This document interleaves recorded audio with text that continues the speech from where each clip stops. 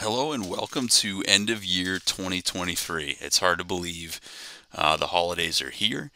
We've got a 3.3 release coming out just before the end of the year, so I want to shoot some videos, give you something to watch while you're drinking your eggnog, enjoying your holiday, thinking about data ops. Not really. Hopefully you just enjoy your holiday and come back to it next year.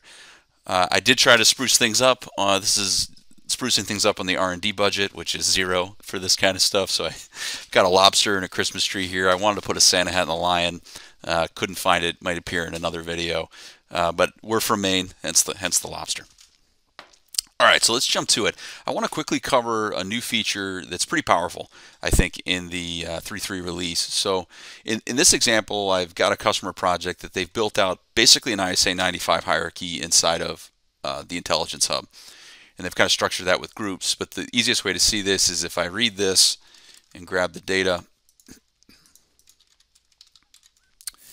and view it, you can see that this is the company. It has sites in Arlington and Boston, and if I drill into the areas, it has processes that are lines, and then etc. down here they have machines on the lines. So this is an ISA 95 hierarchy. You could send this out over MQTT to create your UNS. You probably wouldn't send the whole thing. You'd probably break it up on the topics, etc. But you could do it, right?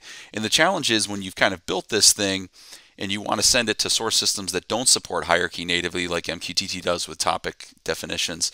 How do you maintain, where this example filler machine sits inside the hierarchy in an easy way? And in this example, I'm going to send to SQL, and I'll show you how you can do that. So, as an example, if I go down into processes, or sub-processes, and I pick this, let's just say weight checker.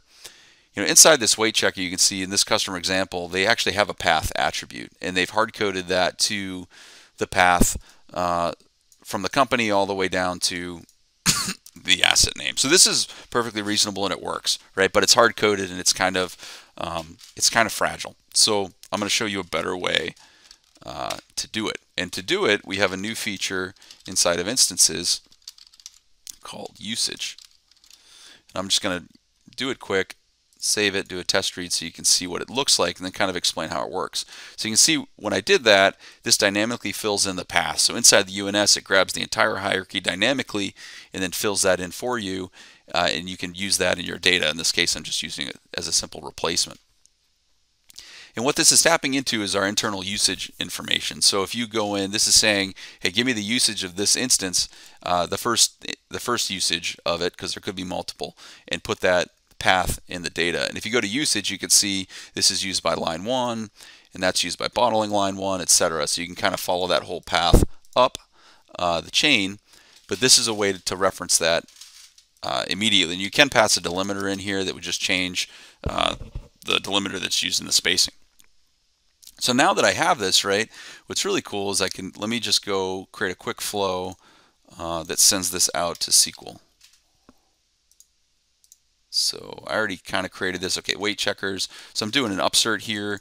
Every asset has a unique ID. So I'm going to upsert basically single row into the table, and I'm going to create that table if it doesn't exist already. So I'll just call this to SQL. And I'm going to go grab the weight checker instance, and I'm going to output that to SQL Server weight checker, and I'll just turn that on. And if we jump out to SQL Server, and if I refresh this table, you can see that path is in there, right? Now what's cool about this is, remember, the path was static before. It was hard-coded. Well, what I can do now is I can actually go move this weight checker. So inside of my UNS hierarchy, right, I'm going to jump out. I'm going to go to, let's just start with the weight checker. It's currently on line 1. So what I can do is go in, and this is another new feature. So for array types now, we have this expression builder, which allows you to drag and drop things in, and we'll build the array for you, right? And this is an array in JavaScript to remove that. Now what you'll see over time is our expression syntax has gotten more complex. So you'll see us over time use this more and provide this in almost all of our fields. So you can pass parameters, do templating, and other things that are today you have to manually type out, right? But this is a kind of a first example of this that we're using it for array building, and it's a pretty cool tool. But anyway, I wanted to remove this weight checker. So I could do that manually, or I could do it here, right? So we'll use the tool. That removes it from the array. And then what I'm going to do, excuse me, is I'm going to go processes. I'm going to go to line 2, and I'm going to add it there. Oops, checker. So I'm going to add it in, save it. My flow is still running, right? It's still going. And if I come in here now that I've moved that position in the hierarchy, you can see the path updated, and I didn't have to change any defaults or hard-coded things. So that's the power of this this kind of new field.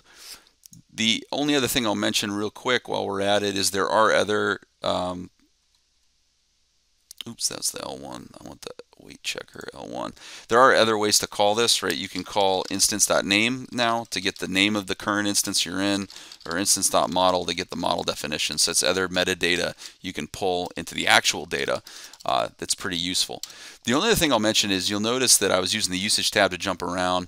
We're really talking about in the next major version how we can kind of overhaul or enhance, not overhaul, but enhance modeling in instances, and part of that is to better represent that hierarchy so that you could visually see the hierarchy in a tree form and more easily manipulate the position and move that weight checker over to line 2 kind of visually. And again, since this feature exists, you could do that manipulation and not have to change this path information. It would just kind of carry through to the destination system, which is pretty cool.